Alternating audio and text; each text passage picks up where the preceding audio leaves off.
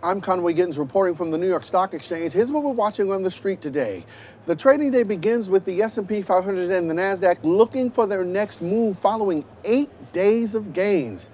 Stocks are not the only thing on the up and up. Gold prices are at a record high, trading above $2,500 an ounce. And for the first time in history, a gold bar, which typically weighs about 400 ounces, is worth $1 million. And speaking of millions, veteran Wall Street tycoon Carl Icahn has agreed to pay $1.5 million to settle charges that he used his company's stock as collateral for billions of dollars in personal loans without telling investors.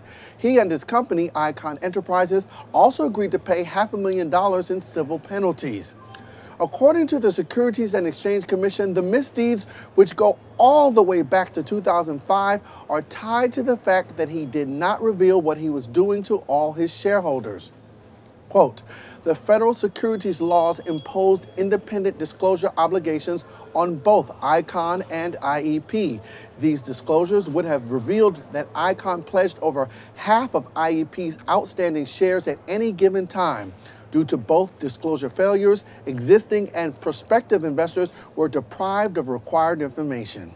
If those billions of dollars in personal loans would have gone bad, then lenders would have confiscated Icahn Enterprise shares, which would have forced a sale that would have hurt all company shareholders, all without shareholder knowledge.